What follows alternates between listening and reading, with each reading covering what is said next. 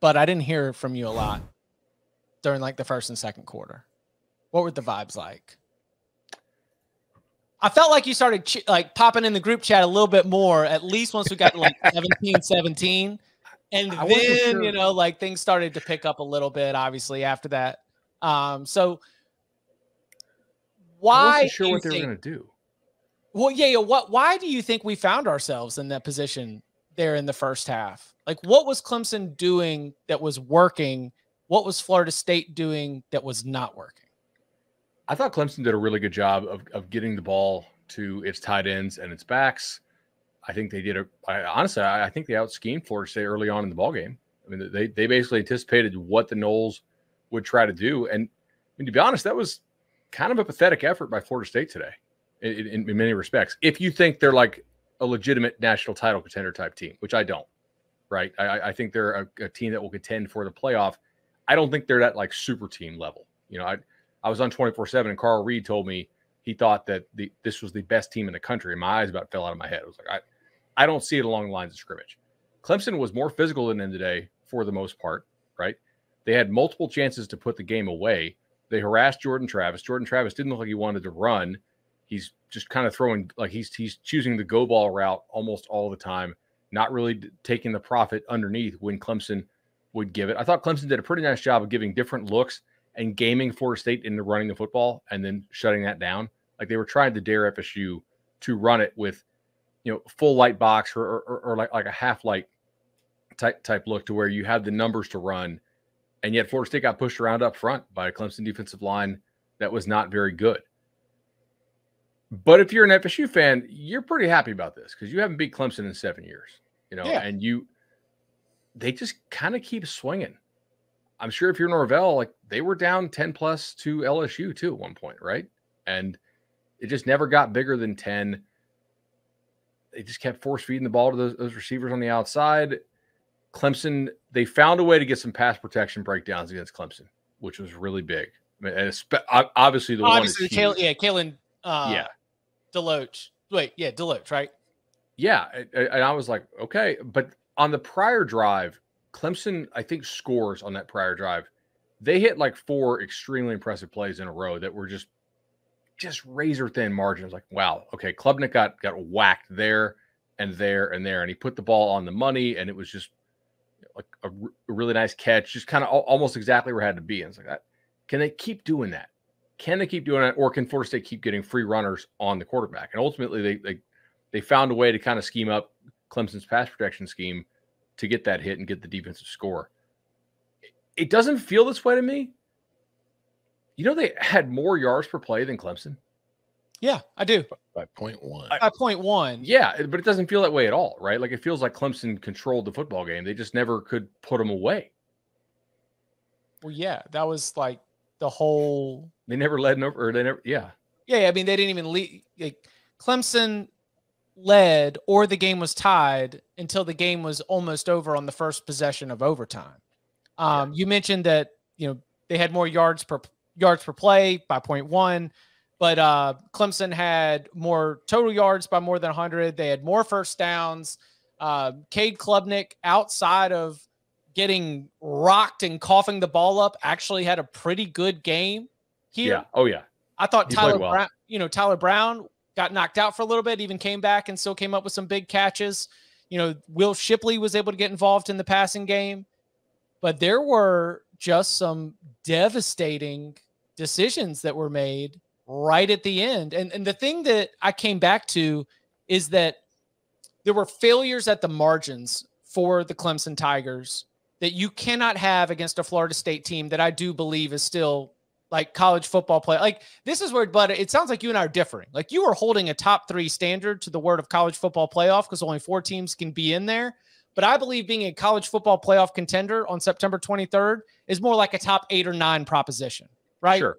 And so Florida State right now, as flawed as they might be and as flawed as they were in this performance, they are of that caliber. And that's where Clemson cannot make those kind of mistakes to just say, oh, you know what we're going to do? We get the ball with 7:05 left. We're only playing for a 30-yard field goal. That's all we need to do. We're just going to get the guy who is in business school online in Charleston and just showed up on campus on Tuesday because he made a 30-yarder in the first quarter. Yeah, he's got the goods to be able to go out there and bang this home, not be a little bit more aggressive in trying to move that ball forward. I mean, I called my shot. I jumped in the workroom at 7 minutes left. I said, Dabo's going to milk every second of this clock, and he's going to put it on the unretired kicker to go out there and win it. Because you're right. Like, there are a lot of statistics that say that Clemson should have won this game. And if they do better on that final possession, they win this game. Then you get to the second possession of overtime in the first overtime when it's 3rd and 1 and you call a run pass option and Cade Klubnik opts to pass the ball to the flat instead of trying to get the 1 yard. Dabo Swinney caught on camera, showing him the 1 yard. You know, you've got the coaching decisions of Clemson defensive coordinator Wes Goodwin, who decides we're only going to rush 3 and drop 8 against Jordan Travis for the final possession of the first half. Yeah. And guess what? Jordan Travis leads him down the field in 1:50 to score. And they didn't get the full 2-for-1 with the touchdown on the first drive of the second half, but they got a field goal. Like, Clemson has a game notes section about the middle 8, and you corked it at the end of the first half and the beginning of the second half. Like, margins is what you've got when you're going up against a team that is more well-rounded than you, and Florida State is more well-rounded than Clemson. Clemson did everything it needed to do except for very, very small decisions, and that's why they lost that game in overtime. First of all, we learned today why when it comes to kickers, you want liberal arts majors. Not business school. You don't want business school, STEM majors, anything that's kind of logical or analytical. You just want free thinkers who can empty their mind, hurry, and just kind of like, go out there and kick with no pressure on them. A guy who's, who knows numbers thinks way too much. He was out there thinking about it too much. He knew what the numbers were if he missed the kick, if he made it. It got in his head. He missed it. Second of all, Chip, you touched on it a little bit. This was one of those games. It's like we focus on the decision to go for the field goal late. We focus on the coaching staff and the being conservative. The moment that changed this game was one little thing that we don't really think about in the big picture. One missed block. Phil Maffa not picking up the blitzer, doing his job as a running back who's supposed to pick up a blitz, not recognizing it and going out to run a route before he knew, that led to that fumble, that led to the scoop and score. Completely changed this game. If Maffa makes that block, Clemson probably wins. And that's how close this game was, and that's what it comes down to sometimes. So where does Clemson go? 0-2 for the first time since 2010. And for Clemson fans who listen to this program, you will remember 2010 ended in a Meineke Car Care Bowl loss to BJ Daniels and USF. I'm just remembering some dudes over here. And Dabo was on the hot seat, and he decided to fire his offensive coordinator, whose name was Billy Napier. Remembering some dudes over here. He hired Chad Morris, won the ACC in 2011. The next year, first ACC crown for the Tigers in 20 years, kick-started the entire run. So we're at 2010 levels, which means down bad as Clemson has been in a very, very long time. What does the rest of the season look like for the Clemson Tigers? 9-3. Like you're in the bowl, in the Cheez-It Bowl, hoping to continue your 12 straight double-digit wins like they were in 2020 when they had to beat Iowa State to get their 10th win to continue the double-digit win streak. Yeah, I think you look at this Clemson team, I think today's game proved that even though they lost, they're good. And the reaction to the Duke loss was way overblown by a lot of people who were just quickly like, oh, it's done. Clemson's done. They've lost twice. They beat themselves the first game. They got beat today by another good team. They're still going to be a top 15 team this year. They're probably in reality a top 10 team, although I don't think they'll be finished in the top 10 with their record. So, yeah, they're fine. They're going to win just about every game from here on out. Yeah, I think they're certainly a top 15 quality team, like power rating wise. I won't drop them after today, right? But they won't be ranked, for a while. So, yeah, but Iowa was ranked going into tonight's game. So, look, if you want to get ranked, just play a schedule of nobodies to start the year and just beat them and have the 0 in the loss column, and you're good. I don't know that I see 9-3 though. There's tough games. Yeah, like that. Look, Cuse at Cuse, you should beat. Like Cuse is not that great. Wake messed Oh, around Lost to today. Georgia Tech. 4 turnovers at home. Yeah. No. Wake's just not that good. It's bad. Yeah, It they had 4 breaks. turnovers and a chance to win that game. I think that there is so little confidence in that offense right now. Like statistically, you had 4 turnovers, you still had a chance to win. Come on, you were right there. But I will say that like watching that Wake team and watching that Wake offense, it's not clicking right now. It is fits and starts, as they say. And that's not what we are used to seeing over the last 3 quarterbacks, going all the way back to John Wolford with that Demon Deacons offense. That's fair. I think Clemson's Miami, already played NC its 2 State. toughest ACC games. I mean, No, Miami, they got NC the State, Tar Notre Heels Dame, coming to Georgia town. Tech. Let's Nah, go. I stand by what I said. They've played their 2 toughest ACC games, Duke and Florida State. It's all cake from here. Nah, Duke's a top 4 ACC team. I'll take that. Yeah, I agree.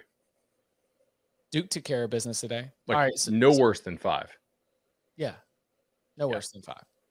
All right. Anything else on Florida State Clemson? I'm curious to see how much better this FSU team gets over the next month. You got bye week, Vatech, Wake, Cuse, Duke.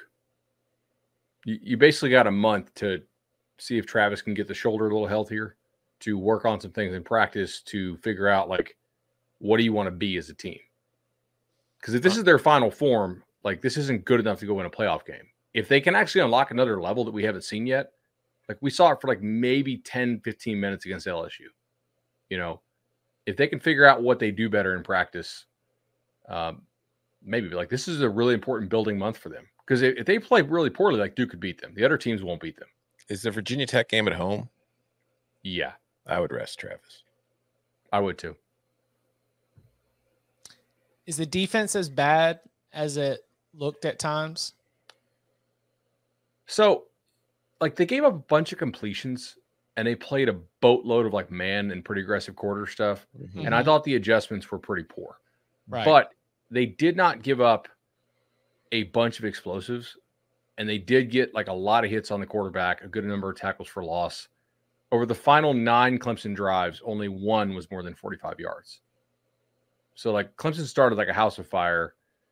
FSU changed up a little bit of what they were doing. And then, I mean, obviously Clemson still moved it, but they didn't sustain the drives, and they did not hit the kill shot explosive down the stretch, which is kind of what they needed. Which, if they had used the transfer portal, maybe they don't run out these receivers. Right.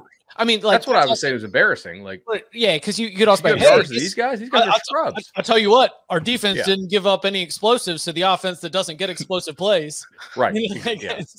Did you see the graphic that ABC had for this game about the transfer portal? Oh, with the like Mike Norvell's at the velvet rope, letting everybody in, and Dabo's just standing there like this, not letting anybody in the club. Which, and like, speaking of explosives, one of the very few explosive plays was the 46-yard run by Phil Maffa, which was literally right before Deloach comes in off the edge and then lights up Cade Klubnik and changes this game. I mean, there were 0 points in the fourth quarter. That was at the very, very end of this game had 0. No, excuse me. It was like 1 score at the very, very end. I think it was like 150 left on the clock in the first quarter. By the way, I've got my writing assignment up. I'm not trying to like box score this thing. 1 score right at the end of the first quarter. Then second and third quarters, haymaker. I mean, I'm total ACC boy here, but I thought it was a really fun game. You know, it was a fun game. It was like a really good competitive game. Fourth quarter was just stop after stop after stop after stop. Clemson comes up with 5 stops in a row, forces 4 punts and a turnover on downs. Like, there was the field goal at the beginning of the third quarter, and then it's just all the way through. I also got the live soundtrack of Danny watching it while we were in break on HQ, and he was in studio, and when Clemson missed the field goal. And I'm just going to say that what Danny said while we were off air after the missed field goal was very different from the tone he took on air when describing the play. I'll leave it at that. Maybe we do bring back Knowles to go just for Danny hot mic'd for during Florida State games that are very, very close. I'll work with our people at CBS Sports HQ for that.